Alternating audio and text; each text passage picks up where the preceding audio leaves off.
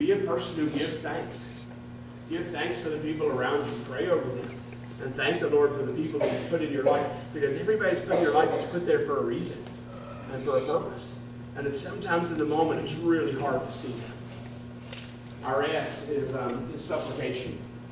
Prayer, intercession, giving of thanks, and supplication.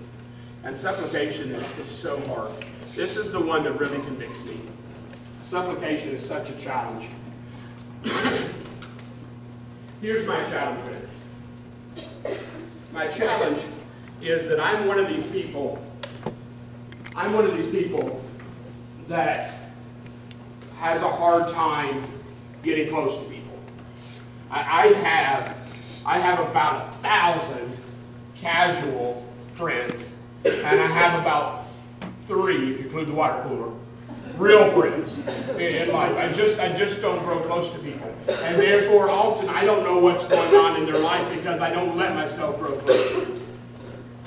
Right? Maybe it's that time my brother left me for dead in the beautiful, but maybe not. Nonetheless, and so I struggle with this. So here's what I do. And this is what I've done my whole life. I've been trying really hard to stop doing this. You see somebody in the hallway, and I bet you do this too. And you're walking one way, and they're walking the other way. And you say something, I don't talk the way you talk now. I understand that. I would say something like, hey, how you doing? And so if I see Lydia in the hallway, and she's walking to class one way, and I'm walking to class the other way, I would say, hey, Lyd, how you doing this morning? And then what I would do is I would keep walking, because I need to get to class, and then she's got to get to class, right? And so what I just did was I said, Lydia, how are you doing? But then I said, how are you doing? And I care so ridiculously little about you that I'm not even going to listen to your answer. And I don't know if you do that. I do that. Hey, how you doing? Hey, what's up? Hey, what's going on? And I just keep walking. And in doing that, what message do I send to her? I ask you a question, how you're doing, but I truly don't care what the answer is. I'm doing it just to be polite. I'm doing it just because it's what everybody else says. And I just keep walking. And I don't care what your answer is, just so we're all real clear. I asked her how she is, but I don't give a rat's behind how she is. I'm just going to keep walking. And that's what we do in life. We do that all the time. I do it, you do it, I know we do it. People do that to me every day. People say, hey, how you doing? They just keep walking, and I just sit there, and sometimes I just stand there and I just start naming horrible things. Somebody shot my dog this morning. I got out of bed this morning and tripped and fell and broke my neck. And I just start making up all this stuff, and they're not even around to hear the answer. Why? Because they didn't really care what the answer was to begin with. This is one of those things that I've really started challenging myself in, and I'm not good at it. I'm not. But I want to be better at it. And so this is what I've started making myself try to do more and more. Hey, how are you doing? And then I stop. And I look at her and I ask her how you doing. And then you know what she's going to do? She's going to do what we all do. She's going to lie. She's going to lie. And not because Lydia naturally is a liar, though she probably is. It's because that's what we do. Hey, how you doing? I'm fine. How are you? Fine. And we just keep walking. And we just sit there, and now we just lie to each other to make each other feel better. Right? I say fine, you say fine. And it's not true. And so what I've gone now is as the next step. I stop and ask, hey, how you doing? She says, oh, I'm fine. No, good. How are you really doing? And now I have stopped what I'm doing. I've looked her in the eye. I've asked her how she's really doing. She's given me this lie that I know is a lie. But I'm saying, you know what? I love you enough and care about you enough that I really do want to know how you're doing. I'm making you my priority right now. And you tell me if you don't get to know what something is going on in somebody's life by doing it that way. You will find out more from one honest conversation that you stop and look somebody in the eye than 1,000, how are you doing, until you keep walking. If a lady walked in the room right now, and she came in and she said, I'm so sorry, lady we don't know, local lady, and she's going along 3 or 4 little kids behind her, and she just says, hey, I'm so sorry to bother your church this morning, but I live right down the road down here, and my trailer burned down last night. And I lost everything. I don't know where to turn. I don't know what to do, guys. You tell me what we would do as a church. I know what we do as a church. There's no way in the world we'd let that lady walk out of here unless we helped her. No way. You and I both know what would happen. The men would form their little huddle, because it's Sunday, football Sunday, right? The men would form their little huddles, and we would start talking about money. We'd start talking about a place to stay. We'd start talking about financial things, right? We'd form our little huddle. And then somewhere the women would form their little huddles and their little groups, right? They would have a little tea party kind of feel to it. And what would they start talking about? They'd start talking about clothes. And they'd start talking about what size are the kids. What size does he wear? Oh, my little nephew Johnny's about that size. I bet he's got some clothes that he can use. And they would start talking about that. And you and I both know that there's nowhere in the world we would let that lady walk out of here unless we did something to help her. I know that and you know. So why? Why is that different than you and I walking around with burdens that nobody's helping? Here's the difference. The difference is we know what the need was because the lady said it.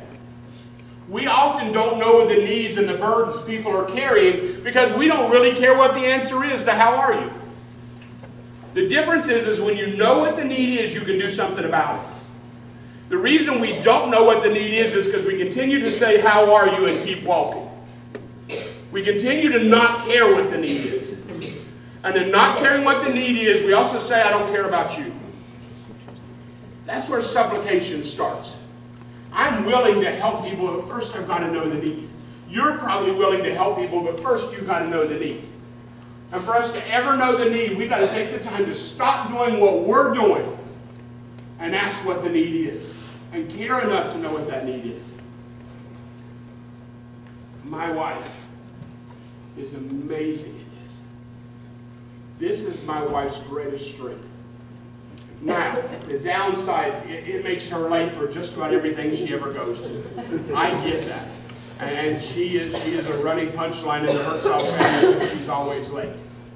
But she's often late because she comes across somebody on the playground and she asks them how they are, and then she really asks them how they are, and the next thing you know, she's out there praying with somebody on the playground. And I wish to goodness she wouldn't be late because it drives me crazy. But I wouldn't give up that part of her for anything in the world because it's the most beautiful aspect of who she is. And you know what I'm talking about because you've had those conversations with her. I'm the one that continues to walk by and say, hey, how you doing, and keep walking. She's the one that listens to the answer. And it didn't really matter that I was on time. Because she saw a need and she did. And I think that's what Paul wanted for Timothy. I think Paul wanted for Timothy to get around and to get to know people well enough to actually find out what the real needs are in their life and try to help them with their needs. Because isn't that ministry at its true root? Study the 3.5 years of Jesus' ministry and tell me if it wasn't all supplication based.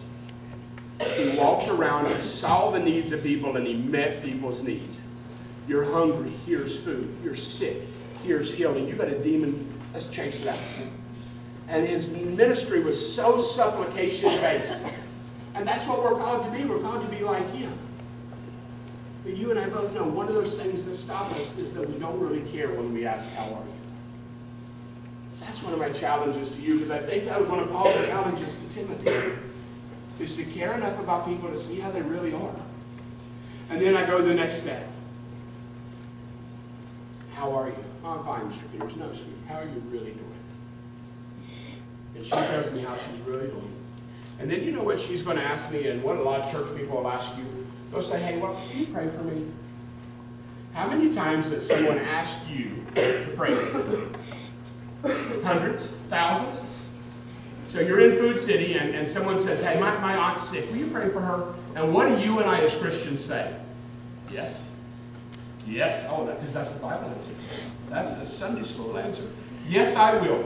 And then what do? We walk away and we forget. We walk away and we forget. And then the next time you see that person, you say, oh, my aunt's doing so much better. Thank you for praying for her. And you're like, I'm glad she's doing well. And we don't have an answer for it. Because we sit there, when someone asks us the question, we say yes because it's the right answer to say. And it's not that we're lying to them. We have every intention of praying for that person. But we go away and we get busied on something else and we forget. So I've taken it to the next step. I have been trying to do this, and I have done it a bunch of times over this last 10 years. I'll go to Lydia and I'll say, how you doing? And she'll give me the lie, fine. And I'll say, no, how you really doing? And she'll sit there and she'll say, hey, I'm really worried about my mom. You know, really worried about my mom. And so I'll start talking to her about it. And then what I try to do is I try to say, hey, can we pray for your mom? And I'm telling you, I have been praying with people in the frozen food section of Walmart. I've been praying with people in the produce department at Food City. I've been praying with people in Super Dollar. Because when people come up to me and say, hey, will you pray for this?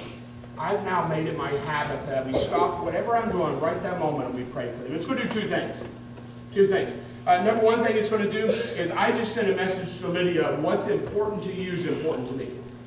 This is something that you've opened up and shared with on your heart, and it's important to me because it's important to you, sweetheart. And I take a moment to pray right then with Lydia for her mom. And then what's the next thing it does? Because Lydia and I had that encounter, it's way stronger in my head, and I'm way more likely to remember later on to keep praying for Lydia's mom. Because Lydia and I had a connection right there in that moment. It wasn't a passing, oh yeah, I'll do that, and kept walking. It was me taking a moment and me investing something in it. Does that make sense? My dad, when he come by the fence that morning, he looked at Seth and I and he said, I don't want you to go in there. And he wasn't doing it because he was trying to rob us of our joy, or rob us of our fun, or try to be this false sport. He was doing it because he cared about us. And he said, this is some good advice that I want you to listen to because it'll be a blessing to you if you'll listen to me. I have no doubt that's exactly what Paul did with Timothy. He says, Timothy, you're going to be a minister, and man, I want to see God use you. Let's start first by you being a man of prayer. You become a man of prayer. You become someone who intercedes. That when you see something in your church or among your people that's not right, you step in. But you step in love. You give thanks. Become a person who is so full of gratitude that you just give thanks. And do that for everybody. Thank the Lord for the people that He is surrounding with. Thank the Lord for the good things that He's giving you. Be a man of gratitude. Be a man who gives thanks. And supplications, when you see a need, help with that need. And when you don't see a need, form enough of a relationship with people that you can get down and actually figure out what the need is. And it'll make a difference. So you got pigs this morning? Good. As the band comes in place, let's go and take a moment to pray over the rest of our morning. Dear Heavenly Father, I just thank you so much. What a beautiful scripture this is.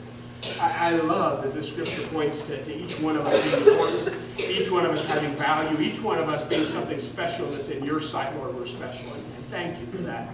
Lord, I thank you for the reassurance in this scripture that you want us to be saved, that you want us to come to a knowledge of the truth. I thank you for the reminder in this scripture that there is one way to you, and that's through Jesus. I thank you for the reminder that's there also, Lord. Lord, I thank you for the reminder in this scripture that Paul gave to Timothy to be a man of prayer. Be a person of prayer. Be a person who intercedes, a person who just has thanksgiving in their life, and someone who just meets the needs of other people. Walks around doing good as Jesus walked around, doing good. Lord, may we take this message today, this beautiful passage from 1 Timothy. Lord, may we apply it to our lives. May we live in such a way that please you and glorify you. Lord, if there's any here this morning that haven't accepted you, today be the day of their salvation. Lord, if there's any today that just need prayer or encouragement, let them come forward as we stand and sing in a second, Lord. Let today be the day that puts them back on the right race, heading in the right direction. Let today be that day, Lord. Lord, what a wonderful day today is. Lord, we thank you so much that you're our God. We pray this in the name of Jesus. Amen. Amen. Stand with us, guys.